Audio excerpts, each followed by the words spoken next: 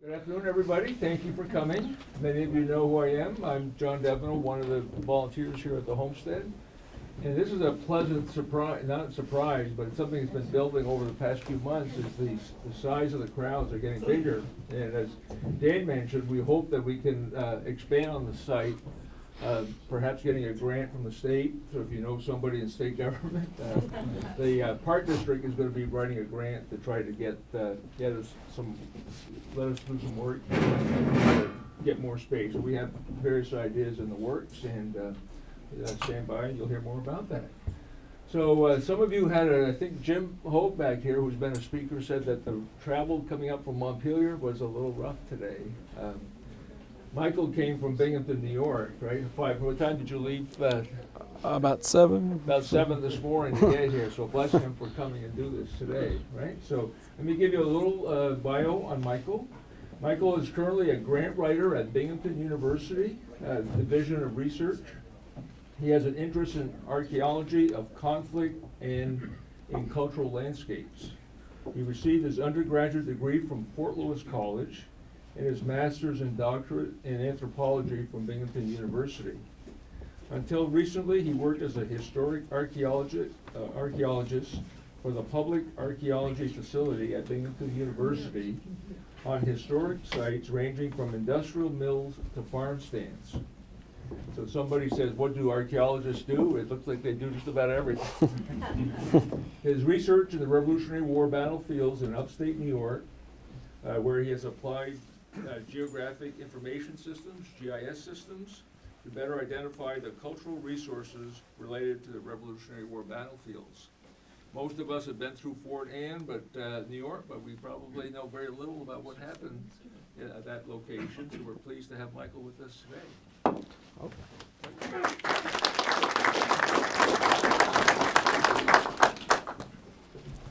Hi, can everybody hear me? Just doing a sound check. Okay. I want to thank John for the invitation and for everybody coming out on this really cold, I guess, regular fall day. And it's nice to be coming from New York, an invitation to Vermont. I guess getting over the hard feelings from a long, long time ago.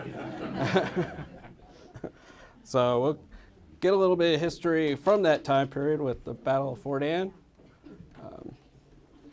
I used to work for the Public Archaeology Facility. I'm still connected to them somewhat, but the Public Archaeology Facility is what's called a cultural resource management firm, and we do kind of archaeology on a contract basis or by grants. And usually, like if the Department of Transportation wants to build a new road or build a new bridge, they'll have archaeologists come in ahead of time, make sure there isn't a site that could be destroyed, and if there is, try to mitigate whatever damage could happen. So yeah, that's how we get to cover a lot of things. I specialized in what's called the historic period. So basically, that's kind of the time period where there was a written documentary evidence or historical record. Before that, we call that either prehistoric or pre-contact, kind of before the Europeans came to North America. But we were called in by the American Legion Raymond Harvey Post in Fort Anne. They had received a grant from the National Park Service American Battlefield Protection Program to look at the Battle of Fort Anne. Not a lot of people had looked at it. It's dropped out of the main narrative about the Saratoga campaign, and the local community, some of them came today, recognized that it had a valuable history and it was significant to the nation's history, and they wanted some recognition for it. And that fit right into the National Park Service's American Battlefield Protection Program. It's a program that fits in with the overall National Park Service, but kind of does its own thing. And it's an outgrowth from the 90s when, if anybody remembers, Disneyland bought property outside of the Bull Run battlefield, and they were going to turn that into a theme park. And so, yes, I think people kind of had those fears of like Confederate Donald or Union Goofy. So The public stepped in and asked Congress to do something about it. Congress went in and bought a big parcel so that Disney couldn't do that, and they preserved Battle of Bull Run, or at least parts of it. But then Congress said, we can't do this for every battlefield. We need to figure out how this is going to last. How can we preserve this in the long run? So they set up the American Battlefield Protection Program. And so their goal ultimately is to protect America's battlefields. And sites with kind of the armed conflicts that influenced our nation's history. This can be before the U.S. started, before the Revolutionary Wars. They do stuff with the Pequot War. Even they do stuff with the Indian Wars out west, all the way through kind of the Battle of Midway in World War II. It's just any place that Americans were in conflict, or even before America, that's on American territory. They also realized that the best way for preservation is from the local community up.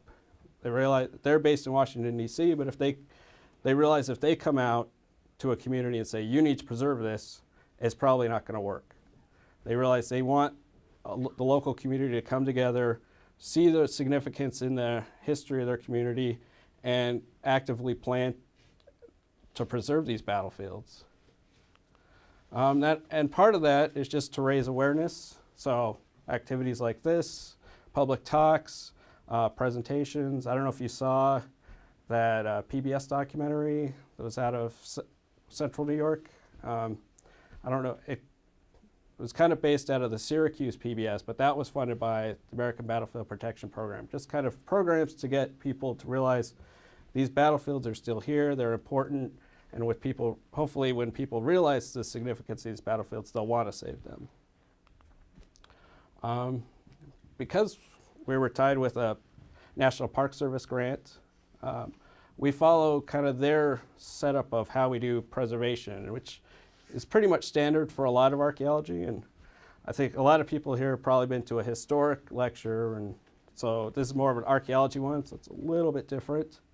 But a lot of our goals is to kind of not just tell this historical story, but also get to the material aspects of what happened at that battlefield or that landscape, and then also how can we preserve that. I would say the historians always give up right when it's getting interesting and fun. So our first step is we have to locate the battlefield. Some battlefields are famous, like Gettysburg. Everyone has a really good idea where Gettysburg is. But some smaller battlefields, some skirmishes, people might have some oral traditions or folklore of where it may have been, but we need to go out and actually pinpoint where it was exactly. We have to, once we find kind of the general area of the battlefield, we have to find the landmarks that are tied to that battle. If there was a ridge, was that ridge used in the battle, or maybe people avoided it? Landmarks don't have to be natural landscape features, they can be cultural. So if you have a building, like down in New York, there's an old stone fort, kind of near between Cooperstown and Albany. And it's in the Schoharie Valley that was a church, and it still has a cannonball hole in it still to this day from when one of the Loyalist Johnsons did a raid through that area. So right there, that's a landscape feature, even though it's a structure. And also, because these battles, especially the Revolutionary War, Fort Anne is just celebrated its 240th anniversary. So that means there's been 240 years where people have used that land between the battle and today. There's obviously going to be some changes to landscape, so we also have to kind of step in and see what's left and what can be saved. And after we've realized what's still left of the battlefield, what can be saved, help communities kind of decide what plans they can do to help preserve that landscape. So our specific goals for the Fort Anne project, kind of just do an inventory of archives related to the battlefield of Fort Anne. Because the Battle of Fort Anne is kind of fell to the wayside on a lot of people's narratives about the Saratoga campaign, usually in the big books or the secondary histories of Saratoga, it's like just a couple sentences, like, oh yeah, something happened at Fort Anne. So we had to go through and find out what were records out there. Did people write in their journals or diaries about the battle, and where were these located? What archives? And then from that, kind of associate from the documents to the real what's left in the world right now. What were the landscape features that people used during the battle that we could pinpoint today? And from that information, identify the boundaries of Fort Anne, because one of the goals was, Fort Anne was under threat because there was, the landowner wanted to mine it for topsoil and for granite. And so we had to pinpoint where the boundaries of the battlefield were to see if it was really on his property, and also show that the battle was significant.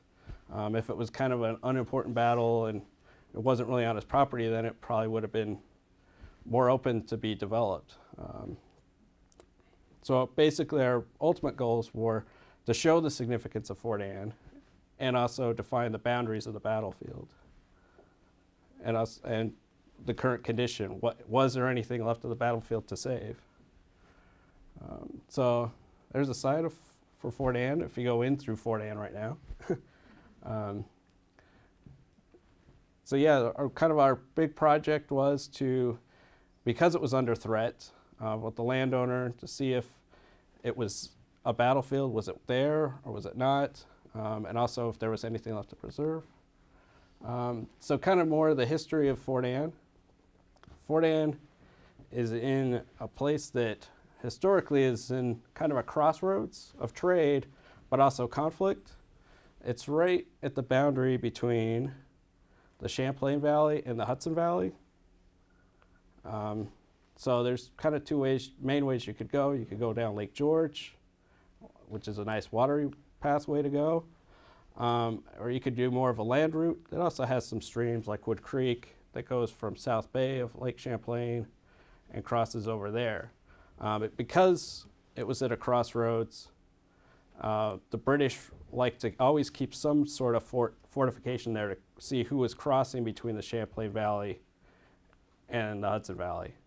Because up north, where they're enduring enemies, the French, and down in Albany were the British. So the first fortification at Fort Anne was in 1692 by Connecticut's colonial governor, Fitzjohn Winthrop.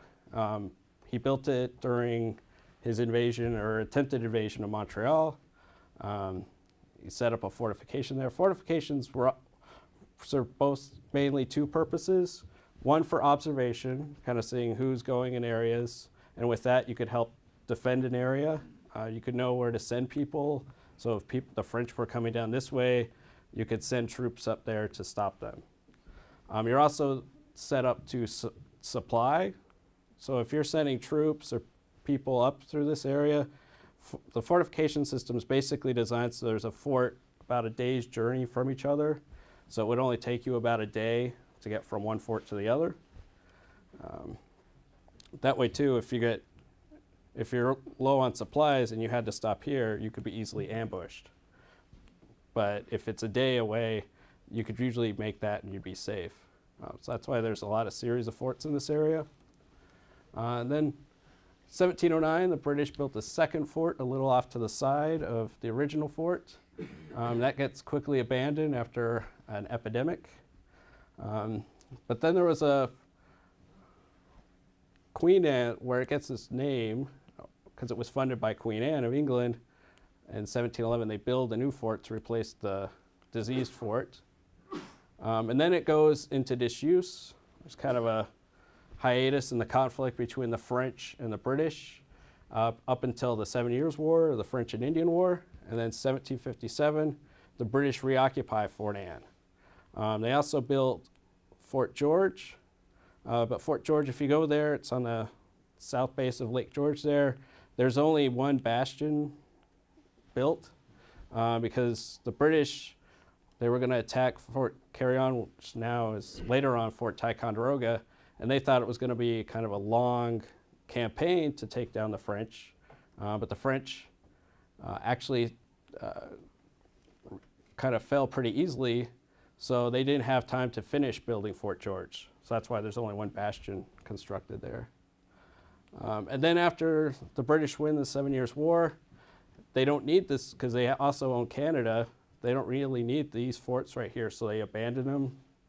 They're not used and they fall apart, decay. But then with the start of the American Revolution, the Americans and the Continentals start occupying these old forts. So they set up a small fortification at Fort George. 1775, they capture, with Ethan Allen's help, Fort Ticonderoga. They set up something at Crown Point, or they at least take it over with Colonel Seth Warner at the same time as they capture Fort Ticonderoga. And they also set up the fort at Fort Anne. Fort Anne was kind of more of an outpost. It housed about 30 troops.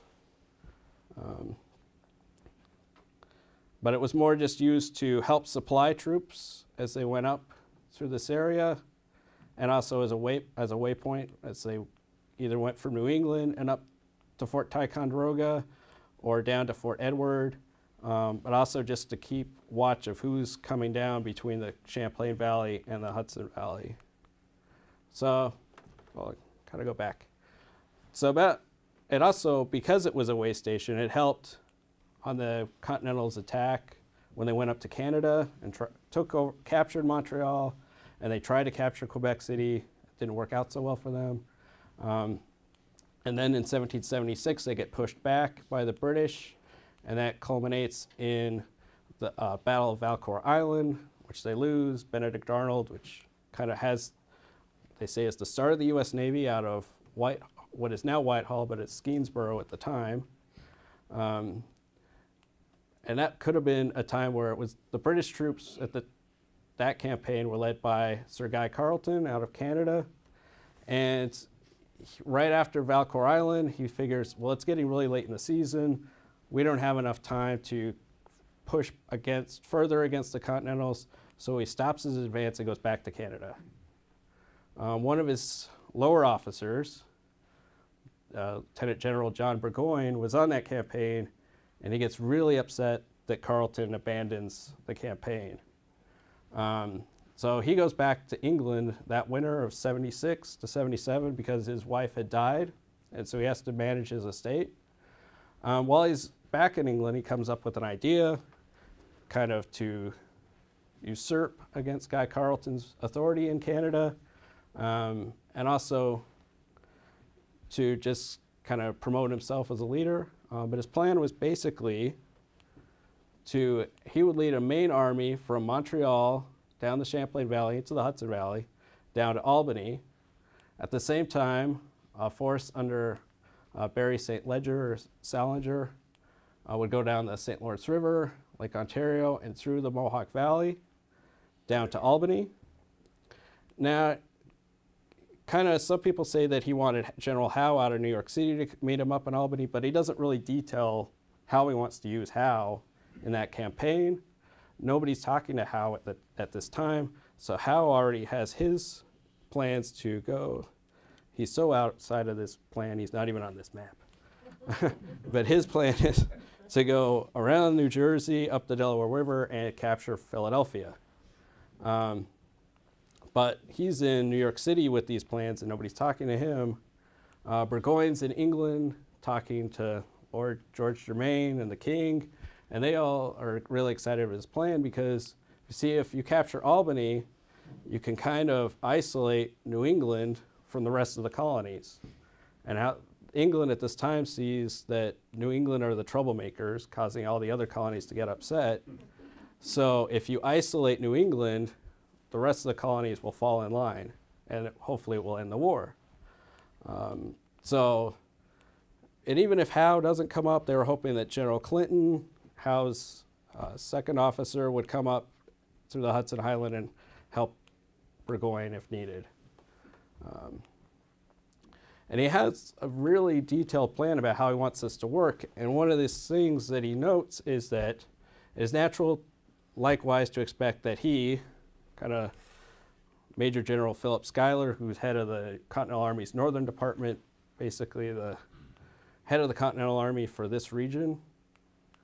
So it's natural likewise to expect that he, Schuyler, will take measures to block up the road from Ticonderoga to Albany by the way of Skenesborough, by fortifying the strong ground at different places, and therefore oblige the King's army to carry the weight of artillery with it, and by falling trees, breaking bridges, and other impediments. Like basically he's saying in his strategy for all this, he's like, if I take a waterly route, I'll be okay.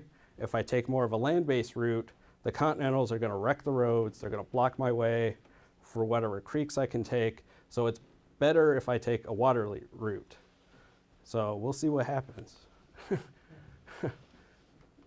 So at first, he starts off and he has lots of momentum, Burgoyne. He takes Crown Point fairly easily on Lake Champlain because the Continentals didn't really have anybody at Crown Point. He gets Fort Ticonderoga and he captures that fairly easily as well. July 6th, he takes over Skenesborough with minimal resistance, if any. July 7th, as many you probably here know, the Battle of Hubbardton, and that he's fairly successful at. And then here we have July 7th and 8th at Fort Anne, and that's kind of what Hubbardton, there's resistance, but Fort Anne too, he faces a lot of resistance as well. But you can see the red is the path the British took, and the blue is the path the Continentals take, and so it doesn't look good for the Continentals. They're always falling back. And it's kind of off this map is, we'll talk about it later, the main Continental Army after they abandon Fort Ticonderoga goes out this way into present-day Vermont and comes back this way. And then there was a second group out of Fort Ticonderoga, Colonel Pierce Long of the 2nd New Hampshire, plus kind of a mixture of everybody else at Fort Ticonderoga that doesn't go with the main Continental Army, that goes south to Skenesborough and ultimately Fort Anne. So a lot of this hinges on Fort Ticonderoga here, and this is taken from Mount Defiance.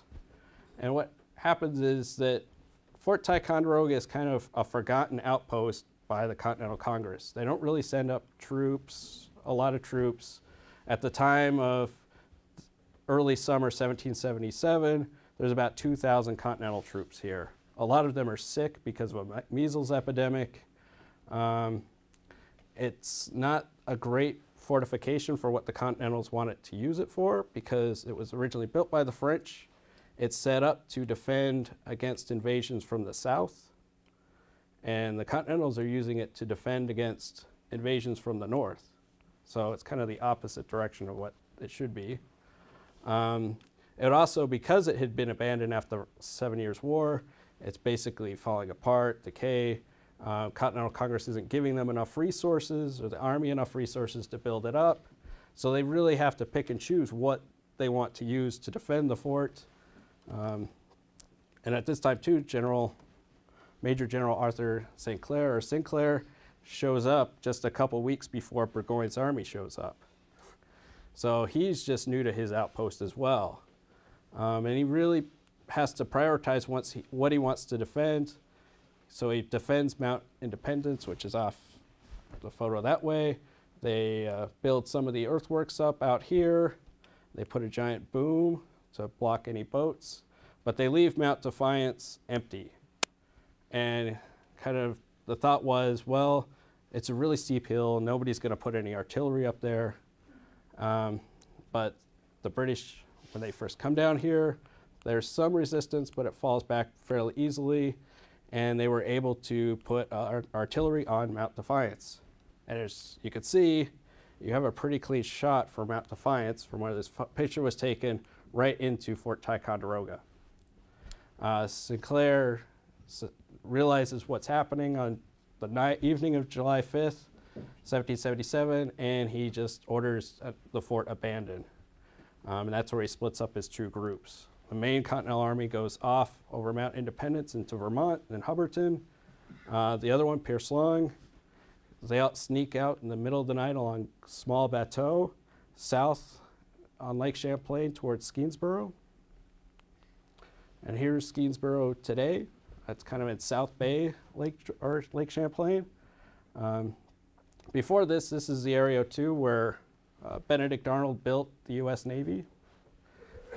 Set it aloft on Lake Champlain and then scuttled most of it at the Battle of Valcour Island. But this battle, Skeensboro, the Continentals kind of rushed through in the middle of the night from July 5th to July 6th, and they arrive in Skeensboro and they're offloading the boats, getting people to safety, and 2 hours after they land, Burgoyne's army's right behind them and arrives. So it was kind of a mad dash trying to escape the British, and they just couldn't do it. Burgoyne's navy basically bombards the Continentals' boats. The Continentals are also in such a panic, they scuttle a lot of their own ships. Burgoyne was also able to offload some of his troops, and they were outflanking the Continentals. So at that point, the Continentals think everything's lost. They've lost their material. There were so many supplies from the Continental ships floating in the bay that the British troops said they basically could just throw hooks out and drag in the supplies. So they had barrels of pork and stuff that were the Continentals that are now Burgoyne's armies. So the Continentals also meet up with a company of the 3rd New Hampshire under Captain James Gray, who was positioned at Skeensboro. But they quickly realize because they're going to be surrounded that they need to move on. So they move along Wood Creek on their little bateau. Half the troops, like Captain James Gray's soldiers, kind of follow a beat-up road along Wood Creek, and the women and children that were from, and the 6 soldiers that were from Fort Ticonderoga follow behind on the boats on their way to Fort Anne. And because it's this audience, there's Hubbardton, which is also kind of where Simon Fraser of the British Army and Raisdell, or I'm really mispronouncing that, the Hessians follow the main line of the Continentals, catch up with the rear guard at Hubbardton that are under the command of Colonel Seth Warner. The Continentals were able to kind of counterattack the British at some point, but ultimately have to fall back, and that's on July 7th.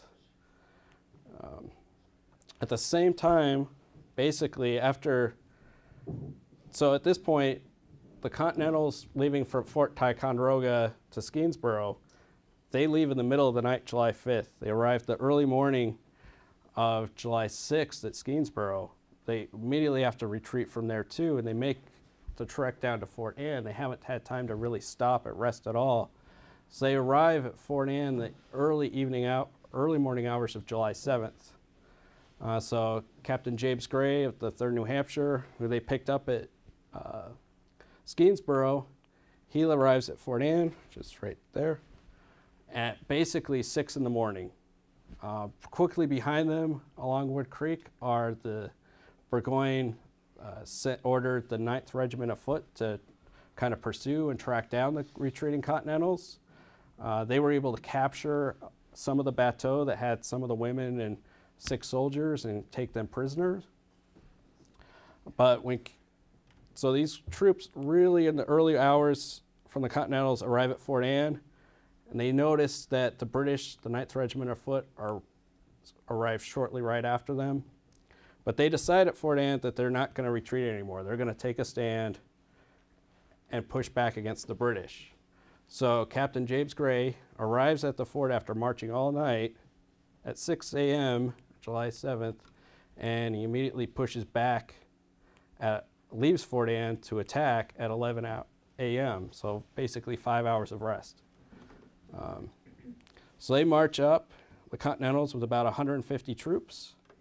There's about 190 to 200 troops with the 9th Regiment of Foot, the British, and the Continentals were able to quickly surround and push the British up on top of what's called Battle Hill today. And most of the fighting of Fort Anne is on Battle Hill. There's very little activity around Fort Anne, the fort itself. So some of the but it's a quick day. They spend the entire day fighting each other over this hill, about 6 hours.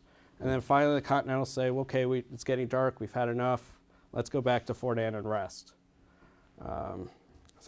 So the casualties for the first day, the Continentals had about 1 killed and 3 wounded, and there were 3 British killed during the first day of Fort Anne. The second day, it gets more complicated. At this point, Philip Schuyler has received word that Fort Ticonderoga has fell, Skenesborough has fallen, his army is about ready to collapse, so he sends the 6th Albany Militia up to reinforce the troops at Fort Anne, and they're under the command of Colonel Van Rensselaer, and they come up and and they are about 400 troops with the militia. And that morning at the British camp, which is probably around here, and some camps probably too on top of the ridge still, a deserter, supposed deserter, comes up to the British camp from the Continentals and says, oh, I'm deserting. And he asks how strong the British army is right there. They tell him, it's like, oh, we have about 190 troops. He tells the British that there are about 1,000 American troops there. And so now the British are panicking. They definitely can't take on 1,000 troops. And right after they sent up a scout to go back to Burgoyne's main army to ask for reinforcements, the deserter disappeared. So he's probably more of a spy than a deserter. Burgoyne, he's still up at Skenesborough because he has his big flotilla of all his supplies, and he's trying to offload all his artillery and supplies from his boats onto land so he can make this trek down to Fort Anne. And so he's really held up. There's also a rainstorm holding his troops up, so he's unable to send reinforcements down to Fort Anne. So the Continentals, Captain James Gray again comes out, leads the troops up here after the British camp, and the militia takes this circular way to kind of outflank the British too. And so the British are woken up in their camp with an early morning surprise attack. And the woods on Battle Hill are really thick. The British have accounts that basically they can hear the Continentals around them. They know they're surrounded, but they can't see them. So they have no choice but basically to retreat up back to Battle Hill and try to make a stand there. So that the British are up on top of the ridge, and they're kind of unable to really make a strong attack against the Continentals. The Continentals, again, are not really able to overcome the British position, so they're kind of in a stalemate. They go for 6 hours, and they spend those 6 hours shooting at each other constantly. One British officer, Captain Money, who shows up later, said it was the heaviest firefighting he saw during the entire Saratoga campaign. About the afternoon, the Continentals are running out of ammo, the British are running out of ammo, and that Captain Money, although Burgoyne wasn't able to send really supplies down or reinforcements, he was able to send Captain Money, which is kind of weird because Captain Money was his quartermaster. I'm not sure why you're trying to offload all your supplies, you send your quartermaster down to the front lines, but that's what Burgoyne did. And he had with him a large component of Native American allies. And so Captain Money shows up out with his Native American warriors outside. They hear the battle going on because it's a really ferocious firefight. The Native Americans do not want to be a part of this fight, so they leave. And Captain Money's just there by himself. He doesn't know what to do. But he had apparently been trying his impersonation of an Indian war whoop. And so he tries out his Indian war whoop, and the Continental Army, running low on ammo, think that it kind of an invading force of Native American warriors are about to attack them or ambush them. They figure it's not worth it, so they leave the hill and come down back to Fort Anne. they have a council of war, realize, well, it's not really worth it. We've done what we needed to do. Because the militia, when they were sent up by Schuyler said, I don't care if you keep Fort Anne. It was more, he wanted this to be a holding action, to hold the British in place while he's taking supplies from all the other forts like Fort George and kind of the other forts in the area and consolidating all his resources at Fort Edward. Because he knew the British were on their way, he couldn't stop them, but he needed to consolidate his resources and his troops in one spot. So he just wanted the militia with the Continentals at Fort Anne to hold them for 24 hours. They did that, and so the Continentals said, well, that's fine.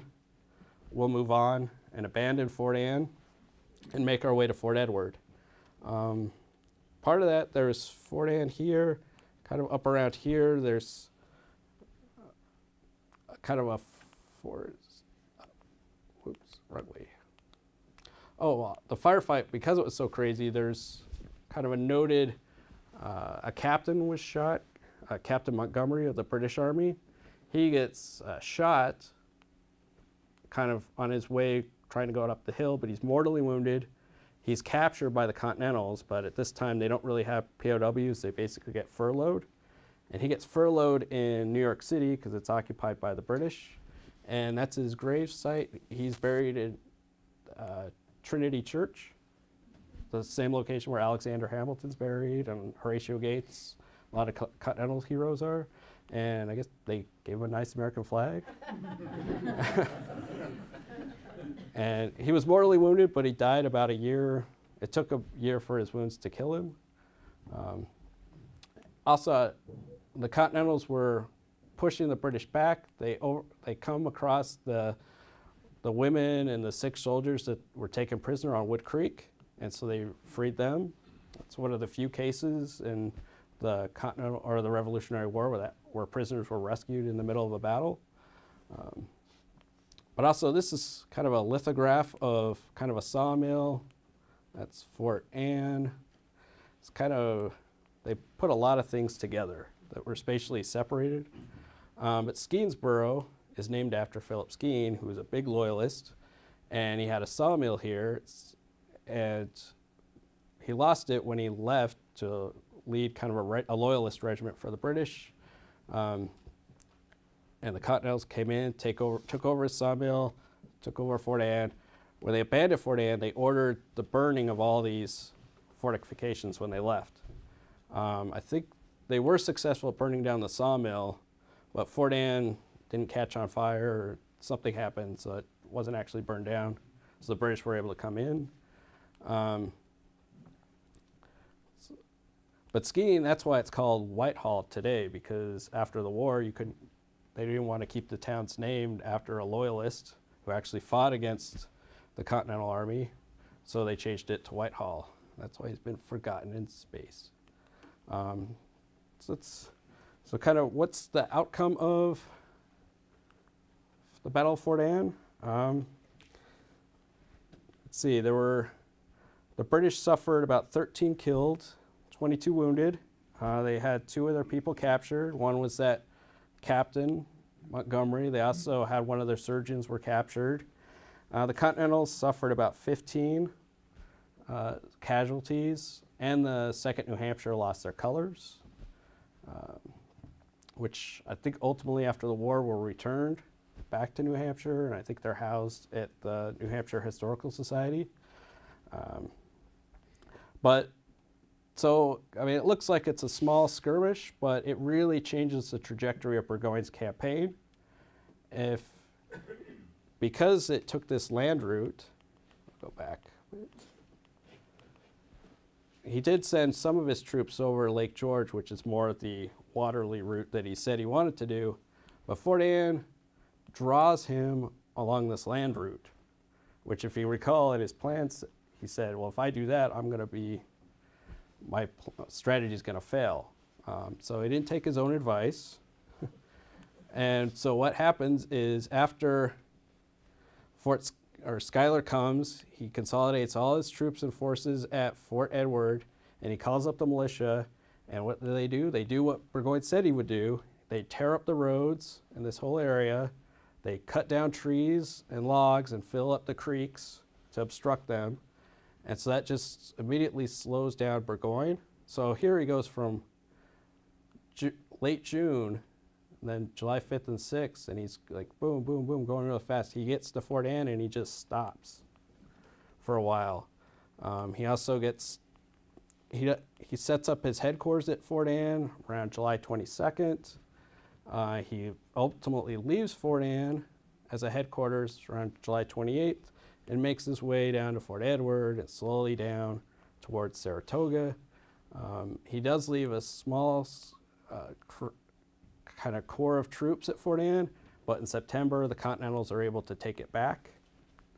Kind of another key point at his time at Fort Anne is the Jane McCrae massacre happens. And Jane McCrae was from Fort Edward, and she was going up to meet her Loyalist fiancé who was stationed at Fort Anne when she was killed. And that kind of gets the Loyalists to not want to side with Burgoyne's army, and Burgoyne was really reliant on Loyalist support. He was told that he was going to be welcomed with open arms by the Loyalists that were in hiding in the Hudson Valley, that they would come out to support him. A lot of this was told by the Johnson family out of the Mohawk Valley, who took the same ship over to England to meet with Burgoyne that winter, where he came up with his strategy. I think it's the same ship that Ethan Allen sailed over on his prisoner, when he was taken prisoner to England. So it's a small world. But the Loyalists, especially because of the Jane McCrae, the Loyalists thought, well, if they'll kill her, they'll kill any of us. There's no support or loyalty there. So they didn't come out to support Burgoyne. Also, Burgoyne had a lot of Native Americans, warriors, allies to support him. But because of Jane McCrae, he kind of lectures the Native Americans and tells them they can't fight the way they're doing their traditional fighting. So they get really upset with that. They also get really upset with his slow progress. The Native Americans during the war, they did not like siege tactics. They liked more just action, ambush fighting, and then his getting lectured by Burgoyne and the British officers, and then also taking a long time to get to where they were going. A lot of his Native American troops abandoned him during his campaign. And so by the time he gets down to Saratoga, he's taken so long, he's out of troops, he's not getting local support, he's run out of a lot of resources. He has a really long supply chain reaching from these lower forts all the way up through the Hudson Valley, Lake Champlain, up to Canada. And then the Continentals are raiding his supply lines behind him. And so that's why he goes to Bennington to try to get more supplies. That fails. And ultimately in September, October, at battles at Saratoga, he ultimately has to surrender. So a lot of that kind of could all be traced back to what happens at Fort Anne, by pushing him on a route that even admitted in his plan would be a failed route.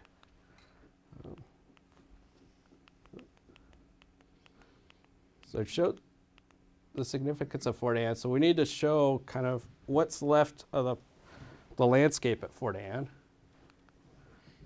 So we went through historic documents. We looked through journals, letters, historic maps such as this one. This one you can see there's Skeensboro and Fort Anne down there. This is just more of a property parcel map. We also did a walkover and an archaeological excavation. We also did a lot of spatial analysis, so Geographic Information System, or GIS, where we did view sheds, and slope analysis, and then range of fire, which I'll get into. But this all feeds into what we call a form of military terrain analysis, so we call it CACOA. Has anybody here been in the military? It's based off of what they train. It's from the Army Manual for military terrain analysis. They use a different order for the words, so it's a different acronym. I think it's ACOA, something like that, but it's basically, so we go through the historic records, either historic documents like maps, journals, diaries, letters, to see how people are describing landscape features. And then we categorize it into either key terrain, those parts of the landscape that were either a strategic or tactical objective, So Battle Hill at Fort Anne, that's key terrain. The Continentals were trying to take it, and the British were trying to defend it. And then we have O for observation or field of fire, and those are areas that are open to observation from a point or areas that are under fire. So if you're within an area that could be reached by a musket or a rifle, that's within the field of fire. We also do cover concealment. So landscape features that hide troops from observation or fire. So the woods and the trees that were on Battle Hill, and so the British couldn't see the Continentals, that's considered cover concealment. Obstacles, landscape features that limit movement. So parts of Battle Hill, because of the terrain is so steep, that could be considered an obstacle. Wood Creek, the difficulty of crossing the creek, that could be an obstacle. And then we also look at avenues of approach and retreat. What were the paths and trails that the Continentals or the British used to get to the battlefield, and what did they use to get away? So traditionally people looked at mostly these upper ones for battlefields. Where are people shooting at each other? And where this approach kind of expands that to kind of secondary landscape features like avenues of approach and retreat. What areas maybe not have had direct fighting, but were actually pivotal or influential for the battle. So how do we do that? Just a quick example. This is a text from Colonel Van Rensselaer's widow. Her husband was injured during Fort Anne. He was shot in the gut, and he actually commanded his troops from behind a log after he was shot. But he had died, and she was applying for a pension. And so as part of a pension, you had to explain where you or your relative fought in the war, list what campaigns or battles they were in. And sometimes these pensions are very detailed, as this one has it. So what we're looking for is in the red, so like a defile or pass past Fort Anne, formed by a ledge of rocks on his left, so that gives us direction. And then Wood Creek with a thick swamp on his right, and then a distance upward of 20 miles. So right there we have distance of how long you took to get someplace, the descriptions of the terrain of like rocks and Wood Creek and swamps. So this gives us a really good description of what the landscape and terrain was like during the battle and kind of his movements during the battle through this landscape. Here's from a British officer, Major Gordon Forbes of the 9th Regiment. And again, so kind of direction, so front, large body past the creek on the left. And we have to do some kind of tweaking because not everybody's gonna say like Wood Creek. Some might just say creek. Some might say Wood Creek. So you kind of have to standardize the descriptions. And then a thick wood across the creek on the left flank of the regiment. So again, it gives you direction from where he's standing to where the attack or movement's happening. And then where they retreated to. So we took post on top of the high hill to our right. So that kind of gives you a direction of where they retreated up to on Battle Hill.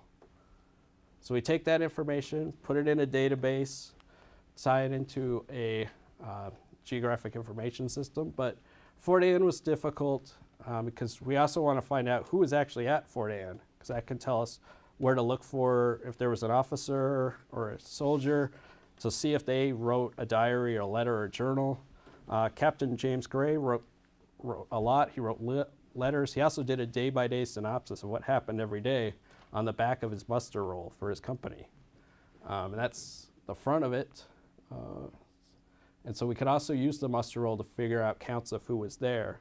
Because Fort Anne was such a chaotic retreat, you have a mixed group of troops from Fort Ticonderoga that get merged with the troops from Skenesboro, who also get merged with the 15th Massachusetts who are stationed at Fort Anne. So it's really difficult to figure out who was there, so we have to go, this is what we put together. The British are pretty easy. They're all the 9th Regiment of Foot under Colonel Hill, about 190 soldiers. The first day we have the 2nd New Hampshire with about 600 troops, and then 150 soldiers that are injured from Fort Ticonderoga. And also other mixed regiments. We have James Gray's 3rd Regiment from New Hampshire with about 50, the 15th Massachusetts with about 44 troops, and then the 6th doesn't really show up till the 8th, but they bring up another 400 soldiers. So from there we can kind of get a total number of troops for each side. And you can see with the Continental side it's very mixed. There's not kind of one central military unit there. We also used historic maps, which were very useful. So we have the 1777 campaign map. It shows generally what like the larger topographic features are, where the forts were and the rivers. And we can match that up. So this one's like from the mid 1800s. And you can see already they've called that Battle Hill. What we do we can input these maps in GIS. And we actually can tie them into modern day maps and stretch and shrink these historic maps to fit and overlay the current maps. That can help us find where things actually align from the historic maps to today. And then we have topographic maps from the USGS. And in 1904, for some reason, they moved Battle Hill from, which is there, down to there. And that confuses a lot of people. But then in 46, Battle Hill moves back up to the other side of the creek.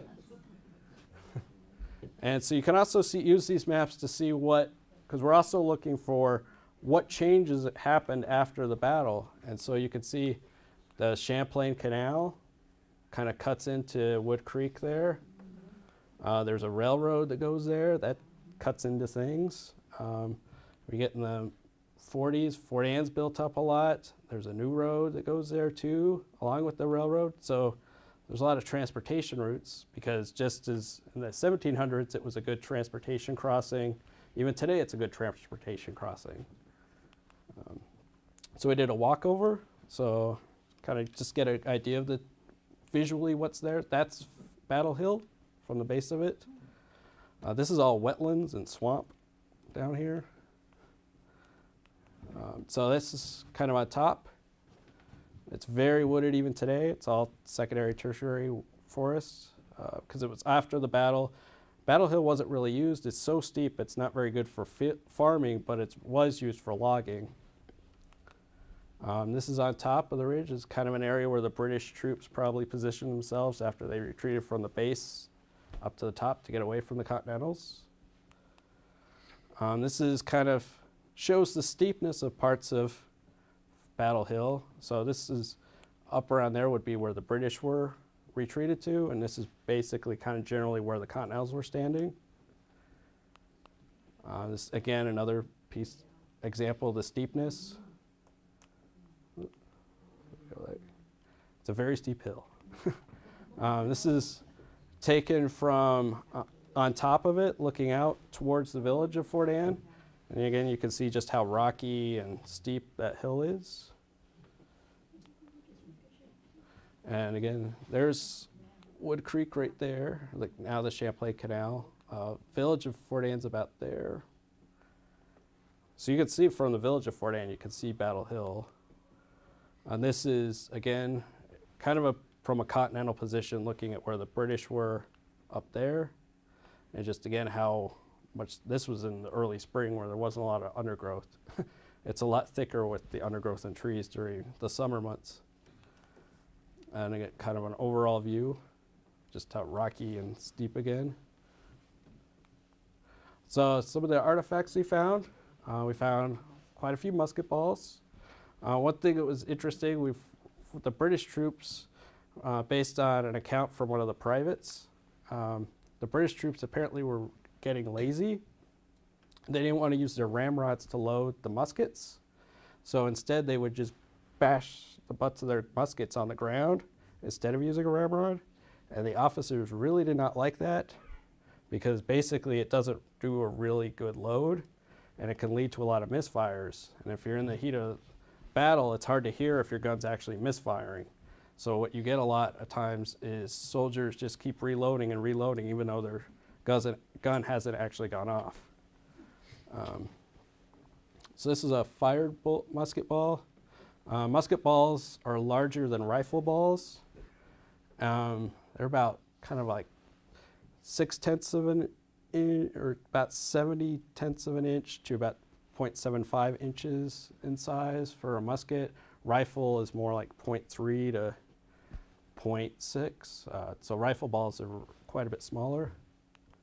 You can see there's another one here. You can kind of see an indentation for when someone was using a ramrod to load the musket and kind of hit it down into the gun. We found some buckshot, which General Washington preferred that the Continental troops use buckshot with their musket balls. So they would have, how they would load it is one musket ball with like 3 to 4 buckshot, like little tiny BB. And that basically turns your musket into a shotgun. And here's another, oh, that's the same one. We also found one of these, which somewhat is kind of a unique type of bullet, where they found similar to these at Monmouth battlefield.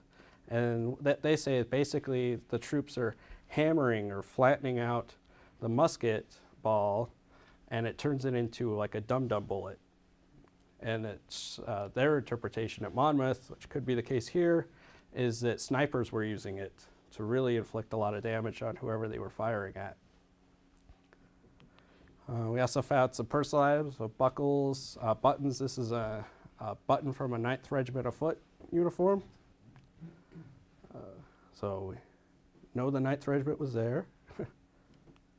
We also found this.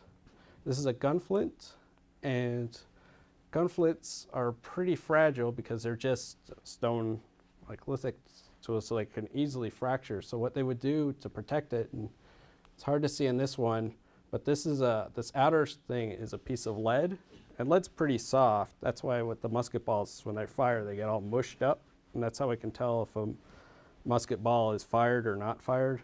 So if sometimes soldiers would just drop musket balls, and we can find those, and you could tell they still have the seams from the molds, and they're really nicely round. The ones that are fired are kind of mushed up and smashed, but lead's pretty soft. And in this one too, between the lead and the gunflint is a small piece of leather that was still intact, and that they put that in because it was soft. That's what's in the hammer of the musket. When it fires down, it doesn't break your gunflint, so that way you don't have to replace it.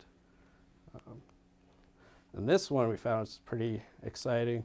Is a rifle ball that's embedded in a log during the battle. So this log is it's rotting now, but that has been in that tree for the past 240 years.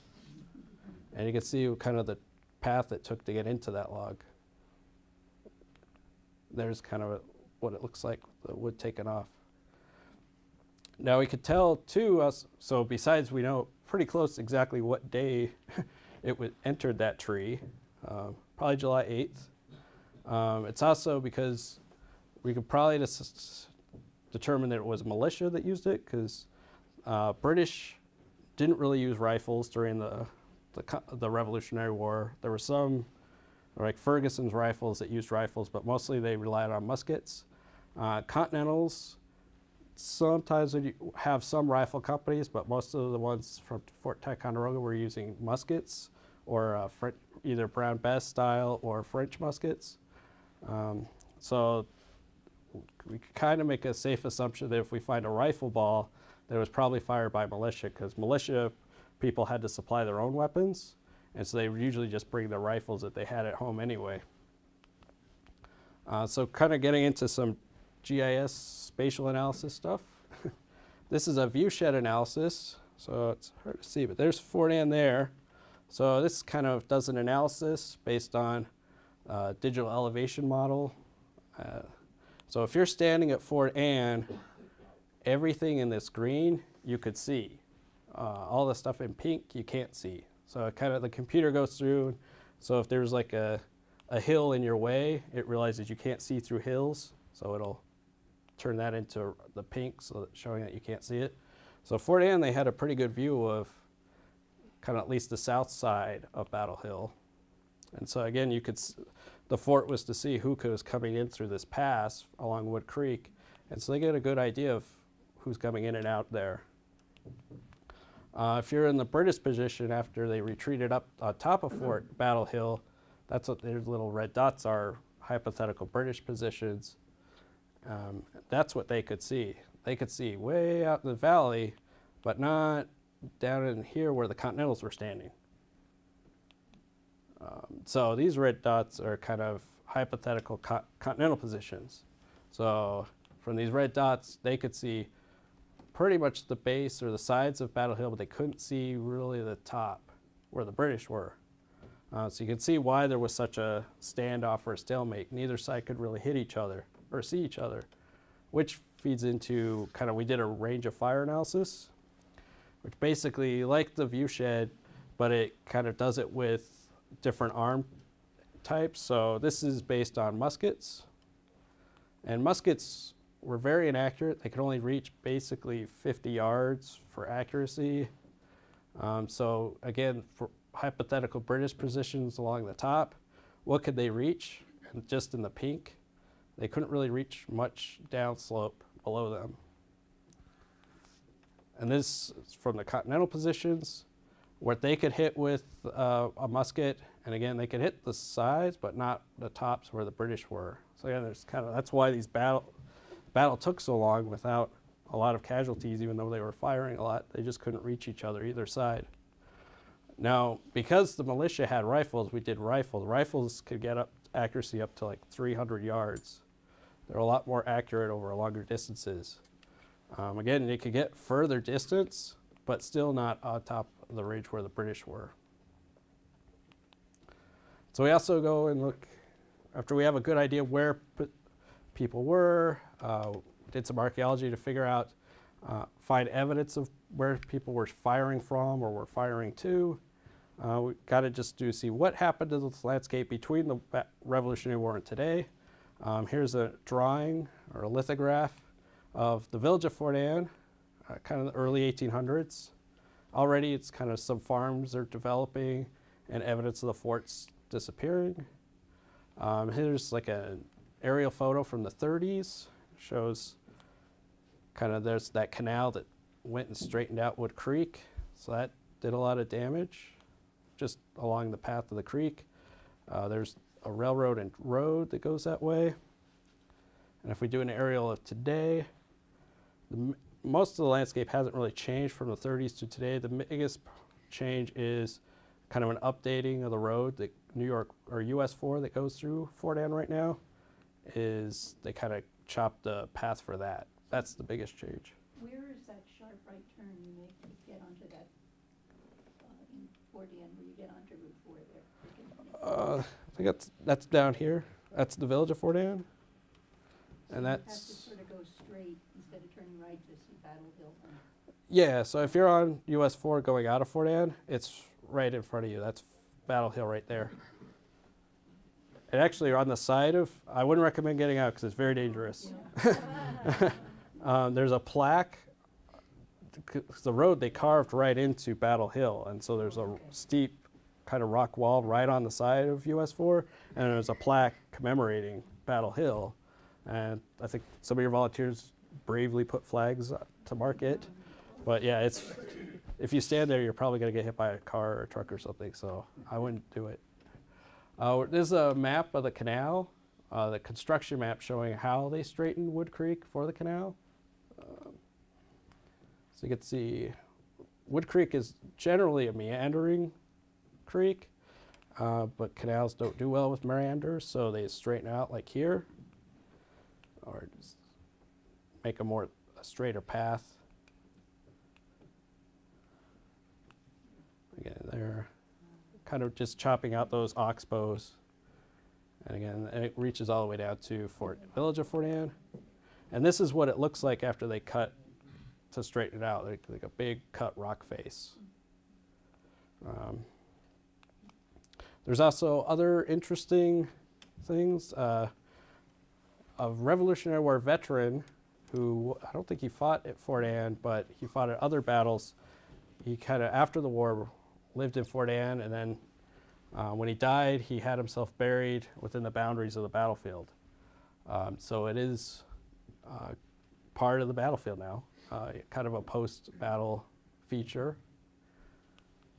There's also some, like this rock wall, it actually marks a property line on the hill, on Battle Hill.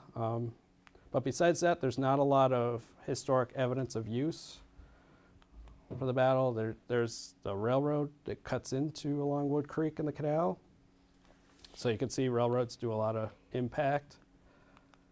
That's what Fort Anne looks like today. And it's accurate even with the ATM machine. So yeah, that's a total reconstruction. Probably not really reflective of the original one. Is it on the same site? Pretty close, yeah.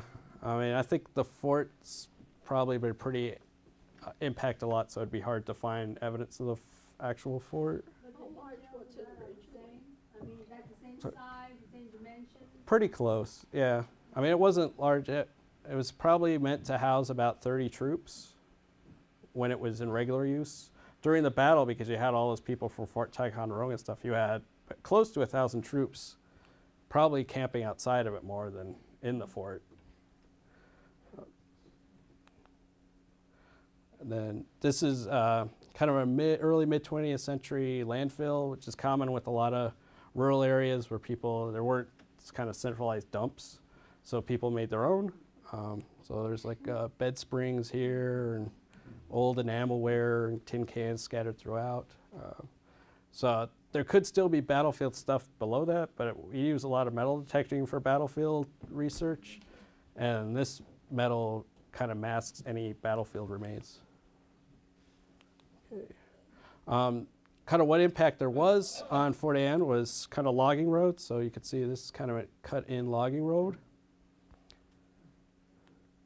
Because it was possibly going to be used as a granite mine, there's a kind of a test hole, or kind of cut in every once in a while. But we use this information of what's left, where we found the archaeology, so we can kind of update the boundaries. And so that's kind of generally what they have. It's a long battle starting from Skeensboro. So that's that avenue of retreat approach as they go from Skeensboro down Wood Creek to Fort Anne, Battle Hill. And then there's the subsequent retreat down to Fort Edward. So realize you probably can't preserve all of it. A lot of this stuff's already impacted because it's either like US 4s, a lot of that.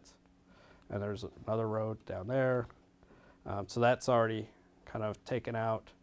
But there's still local stuff you can keep preserved. And actually the landowner, after discussions of seeing the significance of Battlefield of Fort Anne, and he actually sold his property and donated a lot of it to the Civil War Trust and the town of Fort Anne.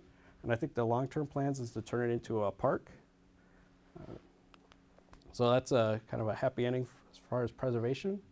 And there's a closer boundary of like Battle Hill and kind of a more, what's called a potential Potner area, but basically what could be put on the National Register of Historic Places. There's kind of more of an updated map and attempted 3D. So again, here's from Fort Anne, crossing over these flats and wetlands and growing up the hill. And again, showing just how steep it is. And just another view. So this took a lot of effort, not just with PAF, we just more did a service part of it. The local preservation community of Fort Anne, the historic society there, the local American Legion posts, they've been dedicated for the last long years trying to get this site preserved. Also the National Park Service, the American Battlefield Program for providing funding for the project. This Saratoga, New York State Archives, the Public Library, and Massachusetts Historical Society were all great sources for archival materials. So I just want to thank them as well. And thank you for braving the cold today.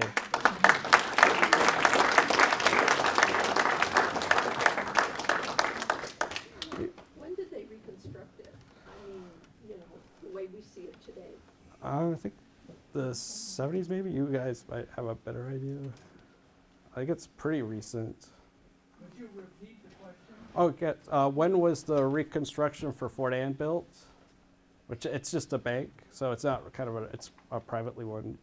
You'd think it was like. The bank was in 75. Okay, so yeah, 1975. Yep. Right outside the town, headed toward Lake George, there's a little ordnance house you pass by that's got a plaque on it. It's a Revolutionary War. What's the significance of that? There's like an ordnance building outside of Fort Anne on the way. I'm not too specific. There's kind of a lot of different outhouses. That's a bad word, but outbuildings related to Fort Anne. So like there's the sawmill and different aspects that were kind of tied to the general landscape of the battle, but weren't actually directly impacted by the battle. So I think it's just one of those outbuildings. To those who traveled to the New York State Thruway for 30 years, I was looking at this thing and wondering what it is.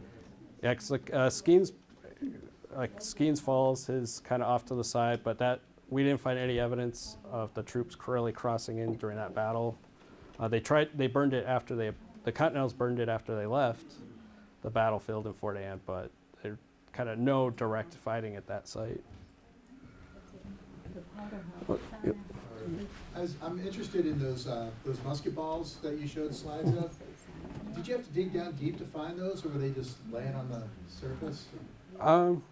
Not too deep, just because it's not a lot of soil development. Because it's more like uplands and hills. So yeah, they're pretty not too deep. And that was it like a rifle bullet that you found in that piece of wood? Mm-hmm. Are you sure that that's from the battle? Is there any chance it could have been from like a hunter from afterwards? No, I mean they're different. You can usually especially if it's more modern, you can usually tell the difference just because they change. But no, I think we're fairly confident that it's for the battle. Yeah. Cool. What was the area of the battlefield that you preserved? Mostly. I mean, in geographical, how was it an acre or 5 acres or? I think it's close to 50 acres. 50 acres? Yeah. And then why does the Civil War Trust? Why was the name? Well, they're tied with, they're kind of a private foundation that works hand in hand with the American Battlefield Protection Program to preserve battlefields. And when they first started their funding for grants, because the Battlefield Protection Program, they do like archaeological and historic research grants, but they also do like real estate grants for either land acquisition or easements. But up until recently, they only could do that, they only had the authority to do that for Civil War battlefields. Right. A couple of years ago, they updated the law to also apply it to Rev War and War of 1812 battlefields. Okay. So when the Civil War Trust first started, since they could only preserve Civil War battlefields, that's where they get their name. And I think they've been talking about maybe updating the name. They do have a sub-program within the Civil War Trust called Campaign 1776, and that deals specifically with the Campaign 1776. It's in the booklets that come out quarterly. Mm-hmm. There's been a couple of articles in the Booklets by whom? Civil War Trust. The Civil War Trust produced. And they, Yeah, they come out quarterly. yeah, and that campaign 1776 deals with preserving Revolutionary War and War of 1812 battlefields.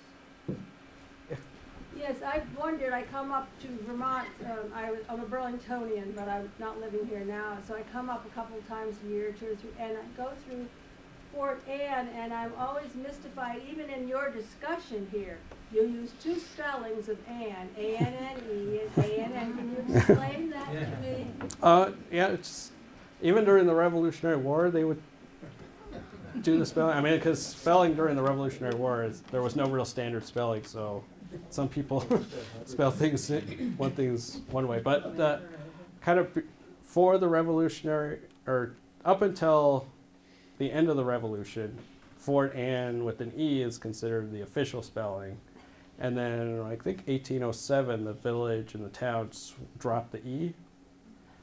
And so that's it becomes a time marker as well. Although if you read like accounts during the battle, people are including the E or not including the E. And that was named after the Queen of England, or the Queen of England? Yeah, Queen Anne. quickly, when that woman was killed, that was fiance of the Tory, Mhm. I didn't understand. Was it the British that kill her? Or do they feel that the Indians that are allied with them kill her?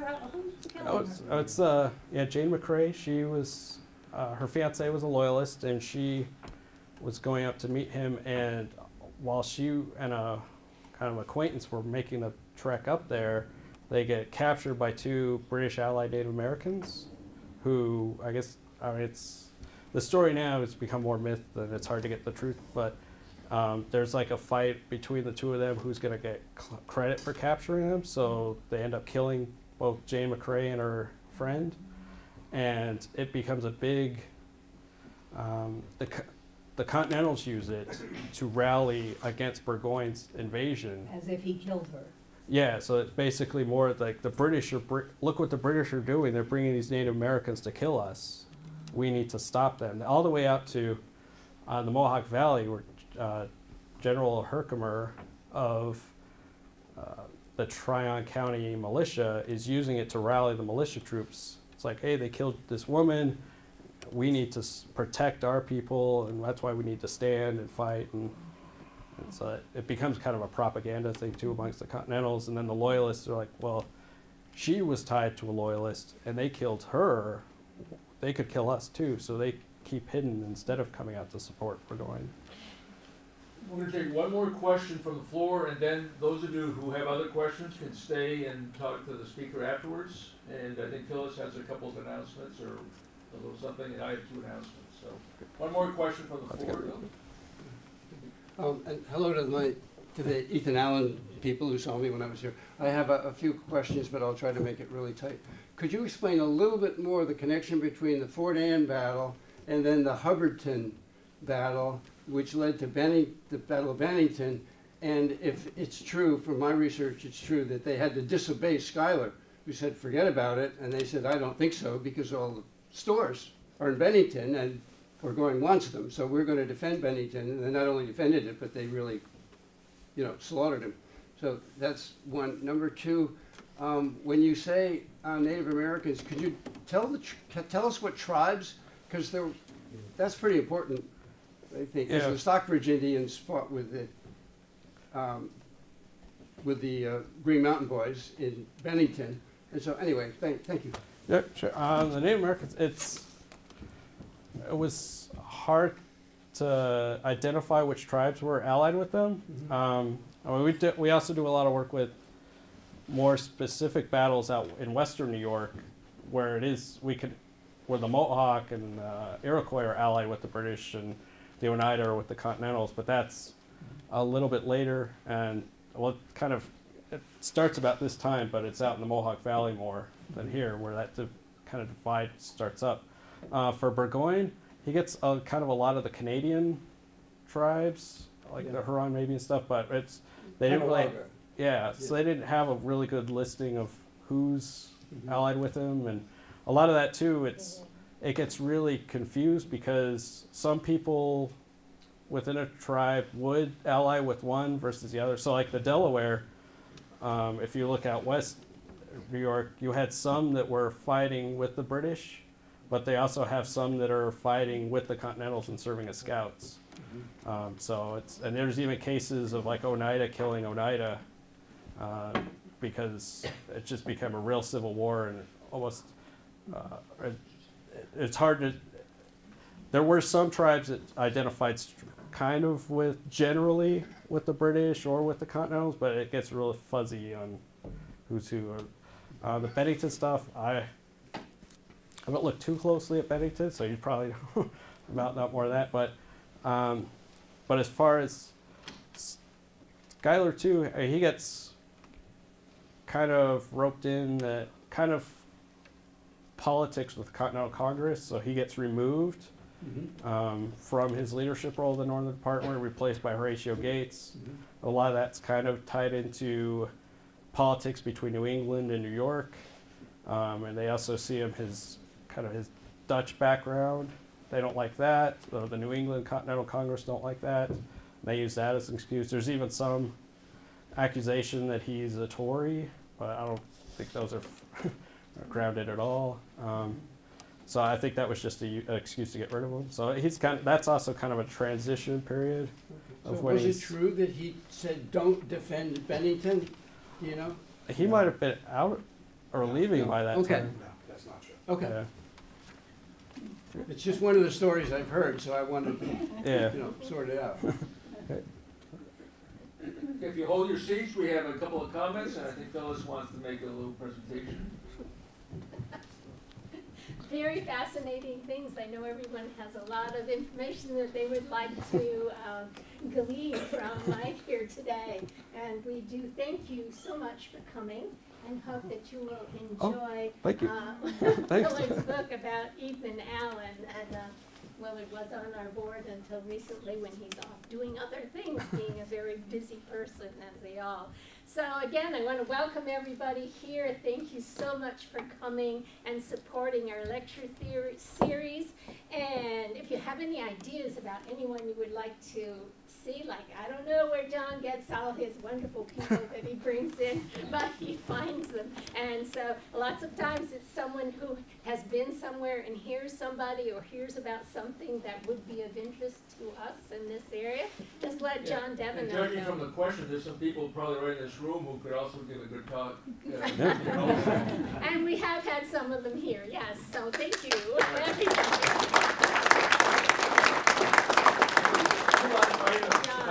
We don't do a talk in December, so our next talk will be the third Sunday in January. I think it's maybe the 21st. And the speaker is Robert Duchamp, who I believe he's standing to my left. We only met maybe a few minutes before the talk. But Robert, is that you over here? No, you're not Robert. Robert Dan O'Neill said Robert was here. Okay, so Robert, you want to, without giving your whole spiel, you want to just tell us what your topic might be for our next talk? Good afternoon. I'm going to be speaking about the role of my sixth great grandfather, Lieutenant Colonel Joseph Knight of the Rhode Island Militia, and his role in the American Revolution. So although the talk will feature the revolution in the southern New England theater of operations, really, it's going to focus overall on the role that the New England Militia played overall. So looking forward to seeing most of you there. Thank you. Thank you. All right. And lastly, Friday is Black Friday, right? So many of you are going to be out at Walmart at 4 a.m. I like to think of today as Red, White, and Blue Sunday. You might consider stopping by our table and checking out our books, our mugs, and maybe picking up a Christmas present, an early present for someone in your family. Looking around the room, unfortunately, our speaker is probably the youngest person in the room, along with our camera operator. And we do have some young children's books out there. There are about 4 or 5 titles of those that you might want to take a look at. We have Will Randall's biography of Ethan, and also the new book, Unshackling America, is also out there. So, again, thank you for coming. Enjoy your Thanksgiving, everybody. Thank you.